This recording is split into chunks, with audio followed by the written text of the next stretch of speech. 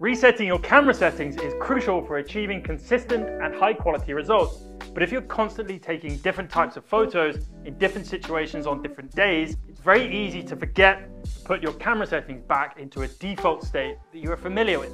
This could mean setting ISO, shutter speed and aperture to something basic, or changing a custom mode on your camera to a default setting. So by taking just 10 seconds to reset your camera settings after every day, you can avoid those issues and ensure that you start each new shoot with a clean slate and optimal settings for the conditions you'll be shooting in.